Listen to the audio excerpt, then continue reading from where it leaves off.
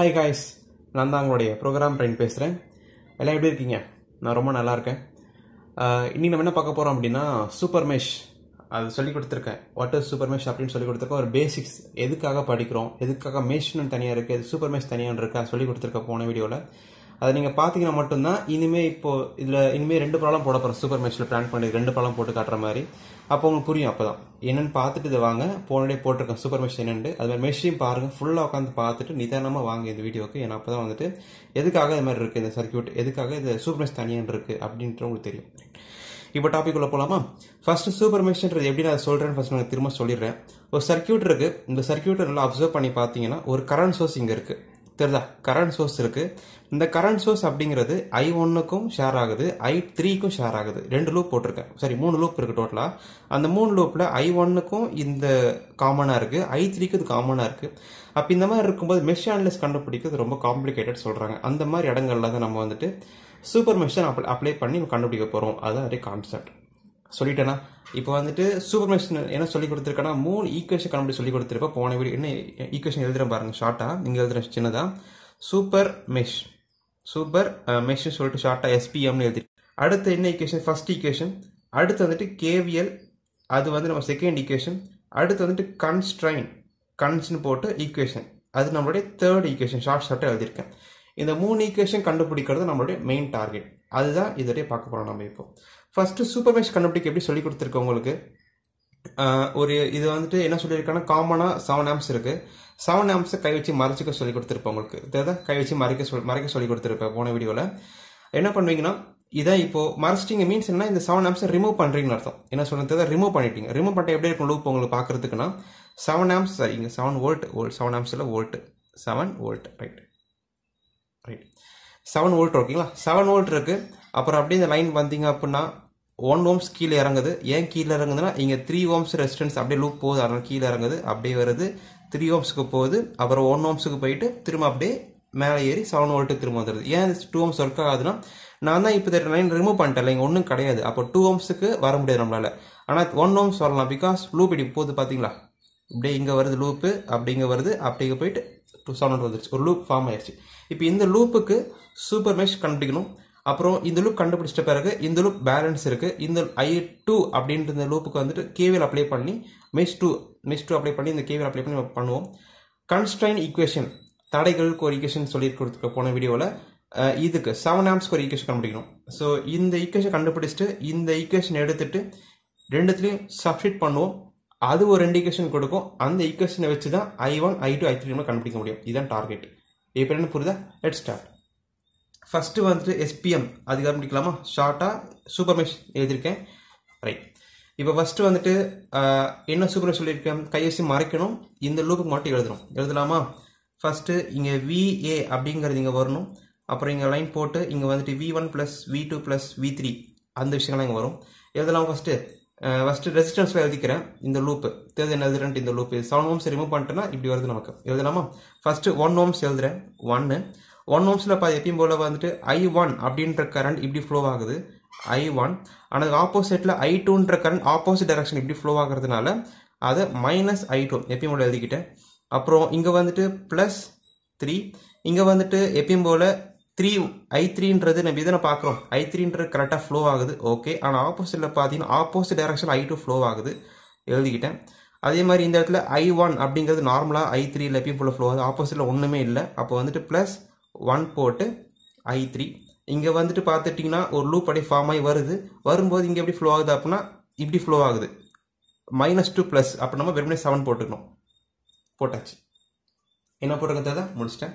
இப்போ சால்வ் பண்ணலாமா? எப்பயும் போல 7 = இதை உள்ள மல்டிப்ளை பண்ணிங்க அப்படின்னா I1 - I2. இதை உள்ள மல்டிப்ளை பண்ணிங்க அப்படின்னா 3I3 - 3I2 + I3. ஓகே. இங்கே ஒரு I3 இருக்கு, இங்கே ஒரு I3 இருக்கு, இங்கே ஒரு I2 இருக்கு, இங்கே ஒரு I2 இருக்கு, I1 தனியாக இருக்கு. அப்படி எழுதிக்கோங்க. I2 இருக்கிறதுனால -I2 - 3I2 சொல்லும்போது -4I2 + 3I3 + I3 சொல்லும்போது 4I3. எனக்கு தெரியுது 4I3 இங்கே 7. இதான் நம்மளுடைய super mesh equation. First form பண்ணிட்டேன், முடிச்சிட்டேன். சிம்பிளாக முடிச்சிட்டோம் இல்லையா? முடிச்சாச்சு. அடுத்து என்ன இருக்கு? இது ஒரு ஈக்குவேஷன் ஃபார்ம் பண்ணிட்டேன். அடுத்து பேலன்ஸ் இங்க ஒரு I2 லூப் ஒன் பேலன்ஸ் இருக்கு. அது KVL அப்ளை பண்ணி கண்டுபிடிக்க போறேன். அது வந்து KVL அப்ளை பண்ண போறேன். Let start. அதுக்கு வந்து என்ன இருக்குன்னா அதே மாதிரி தான் இங்க VAன்ற விஷயங்க போடணும். இங்க வந்துட்டு V1 V2 V3 அந்த கான்செப்ட்ல இங்க வரும்.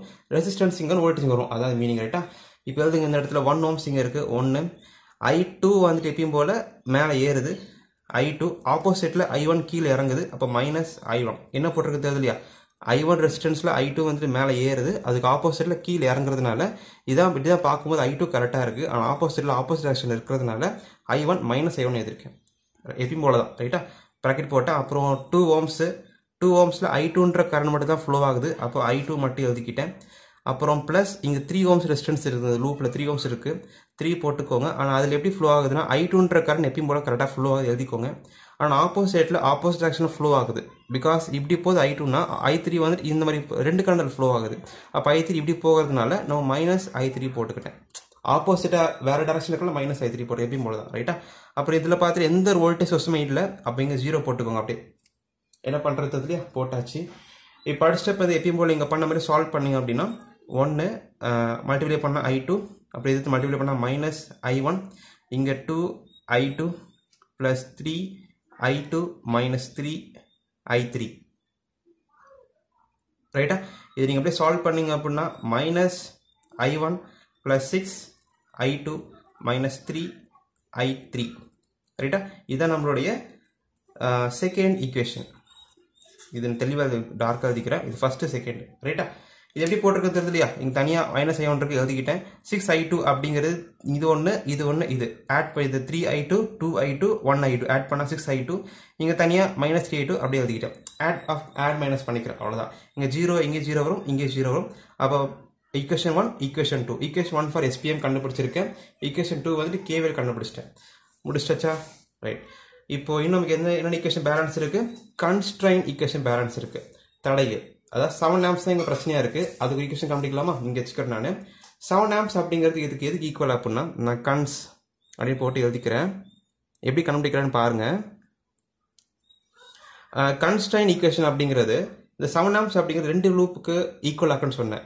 I1க்கு ஃப்ளோ ஆகுது I3க்கு ஃப்ளோ ஆகுது. டைரக்ஷன் எப்படி இருக்கு? கீழ் நோக்கி இருக்கு. இந்த கீழ் நோக்கி இருக்கும்போது I1 டைரக்ஷன் எப்படி இருக்குன்னா இப்படிதான் இருக்கு. அப்போ 7 amps equal to I1 because 7 amps டைரக்ஷனும் I1 direction சேமா இருக்கு. அப்போ 7 amps ஈக்குவல் டு I1 போட்டனா. ஆனா இந்த பக்கம் இந்த லூப்ல பார்த்துக்கிட்டீங்கன்னா I3 அப்படிங்கிறது இப்படி போகுது. அப்போ இந்த 7 amps கீழே இறங்குதுன்னா I3 வந்துட்டு மேலே ஏறுது. அப்போ டைரக்ஷன் சேஞ்ச் ஆகுது. அப்போ 7 amps அப்படி சொல்லும்போது இங்க -I3ன்னு சொல்லணும். அப்போ 7 amps இதுக்கு வந்துட்டு பிளஸ்ல வரணும். இதுல மென்ஷன் பண்ணும்போது I3 மைனஸா சொல்லியிருக்கு. அதனாலதான் சேர்த்து 7 amps equal to I1 -I3 எழுதியிருக்கேன். இது நம்மளுடைய மூணாவது ஈக்குவேஷன். எப்படி பண்ணிக்க தெரியலையா? பண்ணியாச்சு. இப்போ என்ன சொல்லியிருக்கேன்? கன்ஸ்ட்ரைன் ஈக்குவேஷன் எடுத்து இந்த ரெண்டுத்துலயும் சப்ஸ்டிட் பண்ண சொல்லியிருக்கேன். இதான் டார்கெட் நமக்கு. அதான் நம்ம டாஸ்க். பண்ண முடியும் பாருங்களேன். 7 amps equal to I1 -I2 பண்ண முடியுமா? சான்ஸே இல்லை. ஏன் பண்ண முடியாதுன்னா 7 amps அப்படிங்கிறது கரண்ட். இந்த கரண்ட்ல எடுத்துட்டு போய் சப்ஸ்டிட் பண்ண I1 I3 மைனஸ் சப்ஸ்டிட் பண்ண சொல்றேன். முடியுமானா முடியாது. அப்ப என்ன பண்றேன் அப்படின்னா ஏதோ ஒரு வேரியபிளை தனியா எடுத்துக்கிறேன். இன்னொரு வேரியபிளை அந்த பக்கம் பாஸ் பண்றேன். ஃபார் எக்ஸாம்பிள் I1 தனியா எடுத்துக்கிறேன். I3 அந்த பக்கம் அனுப்புறேன். இப்ப பாருங்க புரியும் உங்களுக்கு. இப்ப I3 அந்த பக்கம் அனுப்பிட்டேன் அப்படின்னா மைனஸ் பிளஸ் ஆகும். லைக் இந்த மாதிரி 7 மட்டும் எழுதிக்கிறேன். Plus I3 equal to I1 எப்படி எழுதுறேன் அப்படின்னா இந்த மாதிரி மாத்தி எழுதிக்கிறேன். ஈக்குவல் டு 7 பிளஸ் I3 புரியுதுக்கு அந்த லைன் ரைட்டா. இது ஆக்சுவல் தேர்ட் ஈக்குவேஷன். இப்ப பார்த்தா புரியும் பாருங்க உங்களுக்கு. இதுதான் ஆக்சுவல் கன்ஸ்ட்ரைன் ஈக்குவேஷன். இப்படிதான் இருக்கு. நான் அப்படி மாத்திக்கிட்டேன். எதுக்காக மாத்திக்கிட்டேன் பாருங்க. இப்போ I1 equal to 7 plus I3. இப்போ I1 அப்படிங்கிறது இதுலயும் இருக்கு தெரியுதா? I1 இங்க இருக்கு. அப்ப I1 இந்த இடத்துல 7 பிளஸ் I3 இந்த இடத்துல 7 பிளஸ் I3 போட்டு கண்டுபிடிச்சல ஆன்சர். ஆனா இப்படி இருந்தா கண்டுபிடிக்க முடியுமா உங்களால? முடியாது. ஏன்னா 7 ஈக்குவல் டு இருக்கு. அப்ப 7 இங்க 7 இது கரண்ட்டுக்கான வந்து 7 இது வோல்டேஜ்க்கான வந்து 7 ஈக்குவல் கிடையாது. அப்போ உங்களால் சப்ஸ்டிட் பண்ண முடியாது. அப்போ என்ன பண்றேன்னா வேரியபிளான கான்ஸ்டன்ட்டை வெளியே எடுத்துட்டு அது வெளியே ஃபிட் பண்ண முடியும்னு சொல்ல வரேன். என்ன பண்ணிக்க தெரியுதா? இதை கான்செப்ட். அப்போ இந்த ஸ்டெப் நான் பண்ண போறேன். இப்போ இந்த கன்ஸ்ட்ரைன் இந்த ஈக்குவேஷன் எடுத்துட்டு second and first place split பண்ணி ஒரு ரெண்டு ஈக்குவேஷன் கம்ப்ளீட் போறேன். அதை பண்ண போறேன் இப்போ நான். Let's start. ஃபர்ஸ்ட் ஈக்குவேஷன் 1 எடுத்துக்கலாம். அதாவது தேர்ட் ஈக்குவேஷனை எடுத்து ஃபர்ஸ்ட் ஈக்குவேஷனுக்கு பாஸ் பண்றேன், சப்ஸ்டிட் பண்றேன் ரைட்டா. ஃபர்ஸ்ட் 7 ஈக்குவல் டு I1 அப்படின்ற இடத்துல 7 பிளஸ் I3 மைனஸ் 4 I2 ரைட்டா ப்ளஸ் 4i3 எழுதிக்கிட்டேன்.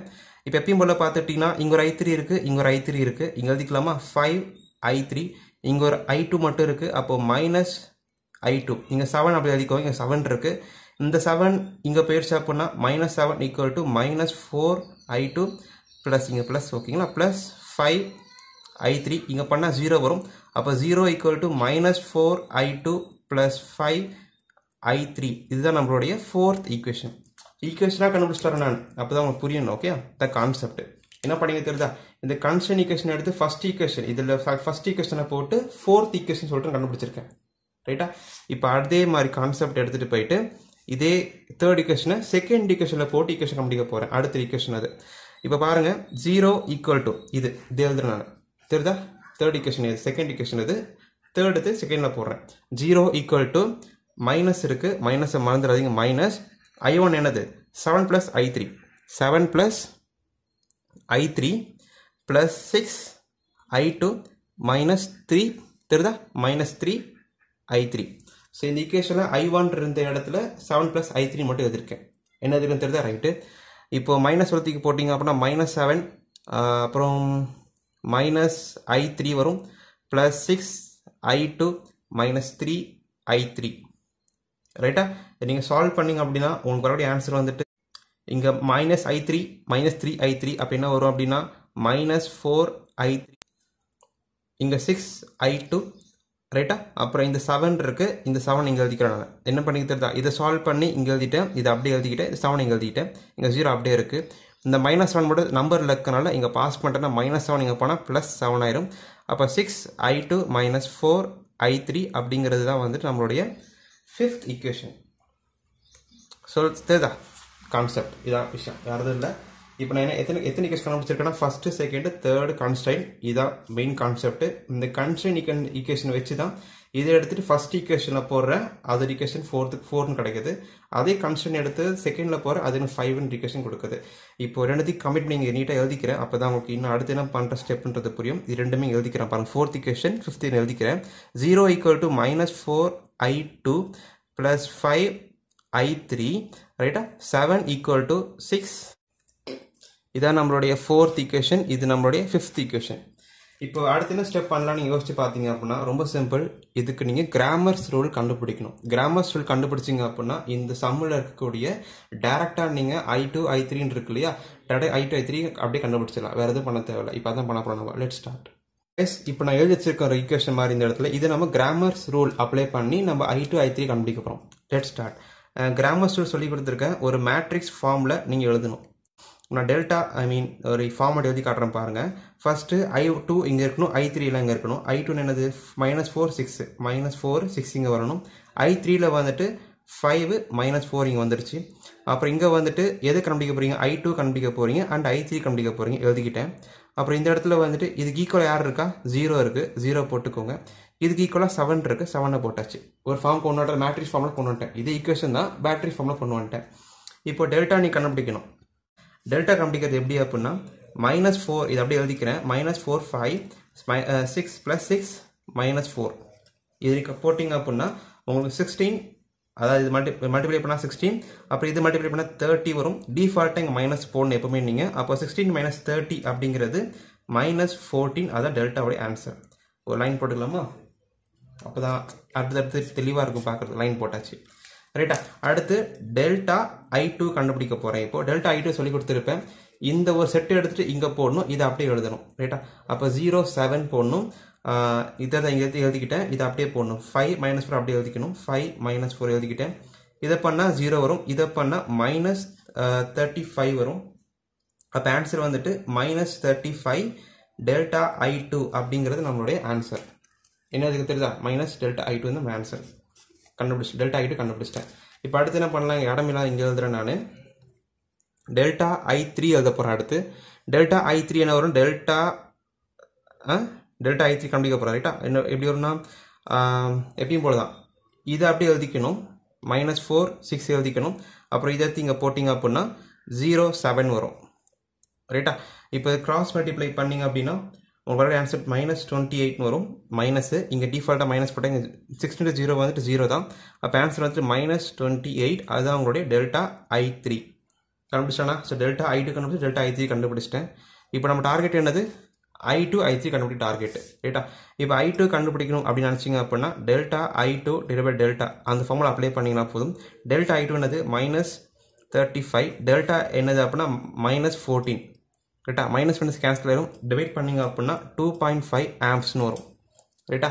அதே மாதிரி I3 என்ன எப்படி கண்டுபிடிப்பீங்க அப்படின்னா டெல்டா I3 / டெல்டா அப்படி போட்டிங்க அப்படின்னா உங்களுக்கு I3 என்ன போட்டிருக்கேன்? -28 போட்டிருக்கேன். -28 டெல்டா அப்படிங்கிறது என்ன போட்டிருக்கீங்க? -14. இதை போட்டிங்க அப்படின்னா மைனஸ் கேன்சல் ஆகுது. இது போல் 2 ஆம்ப்ஸ்னு வருது ரைட். இப்போ நம்ம என்ன கண்டுபிடிச்சிருக்கோம் அப்படின்னா I2 வந்துட்டு 2.5 ஆம்ப்ஸ் கண்டுபிடிச்சிருக்கேன். I3 வந்துட்டு 2 ஆம்ப்ஸ் கண்டுபிடிச்சிருக்கேன். நமக்கு என்ன கேட்டிருக்காங்க அப்படின்னா I2 I3 கண்டுபிடிச்சிட்டேன். பட் ஸ்டில் எனக்கு I1 தேவைப்படுது. அது எனக்கு தெரியல. பட் நீங்கள் கண்டுபிடிச்சிருக்கீங்க உங்களுக்கு தெரியாமலே. என்னது அப்படின்னா I1 ஃபார்முலா நமக்கு என்ன வேணும்? இப்போ I1 என்ன கேட்டிருக்காங்க? I1 கண்டுபிடிச்சிருக்கீங்க கான்ஸ்டன்ட் ஈக்குவேஷனில். என்னது? I1 = 7 + I3. ஆமாம் தானே? இங்கே கன்ஸ்டன்ட்ல கண்டுபிடிச்சிருக்கீங்க. I1 எதுக்கு ஈக்குவல் அப்படின்னா I1 = 7 + I3 கண்டுபிடிச்சிருக்கீங்க. இதில் சப்மிட் பண்ணாலே போதும் நமக்கு I1 கிடச்சிரும். நீங்கள் எழுதி காட்டுறேன் பாருங்க. I1 = 7 + I3 அப்படிங்கிறத அந்த கன்ஸ்டன்ட் ஈக்குவேஷனை கண்டுபிடிச்ச ஈக்குவேஷன் எழுதியிருக்கேன்.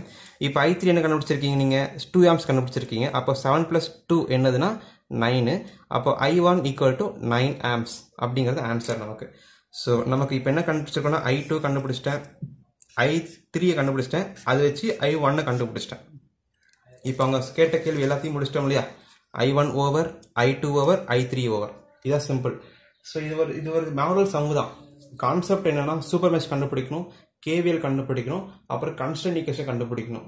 கன்ஸ்டன்ட் கண்டுபிடிச்சிட்டு சூப்பர் மெஷ்லையும் கேவிஎல் சப்மிட் பண்ணீங்க அப்படின்னா கிராமர்ஸ் ரூல் அப்ளை பண்ற மாதிரி ஒரு பார்ட் உங்களுக்கு வரும். அதை அப்ளை பண்ணிட்டா போதும் உங்களுக்கு அந்த ஈக்குவேஷன்ல இருக்கிற I2 I3 கிடைக்கும். அந்த ஈக்குவேஷனை வச்சு அந்த கான்ஸ்டன்ட் ஈக்குவேஷனை கண்டுபிடிச்ச ஒரு ஃபார்முலா கண்டுபிடிச்சிருப்பீங்களா? I1 = 7 + I3.